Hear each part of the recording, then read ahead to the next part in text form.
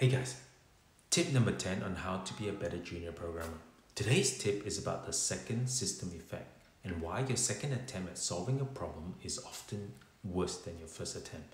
In the 1970s, computer scientist Frederick Brooks identified a pattern in software projects. When developers replace a successful system with a new version, the second system is often bloated, over-engineered, and worse than the first. Why? Well, because developers remember all the limitations of the first system and they try to fix everything at once in the second system. The first system was constrained by time, by budget, by understanding, so developers had to be really disciplined and focus on the essentials. But when building the second system, they feel like they know better.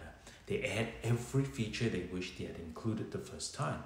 They want to implement elaborate abstractions as a just in case, and they tend to overcomplicate things in an attempt to avoid past mistakes. Now, as a junior developer, it's super easy to fall into this trap.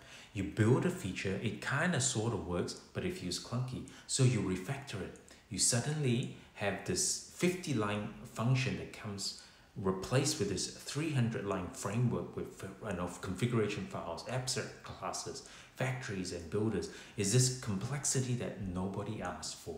You've essentially created a second system effect, right? The problem isn't improvement, it's actually overreaction. You swing too far in the opposite direction, adding complexity to solve problems that might never occur. So what's the solution? Well, when refactoring and rebuilding, resist the urge to make the second version infinitely flexible. Make it appropriately flexible for the use cases you've encountered.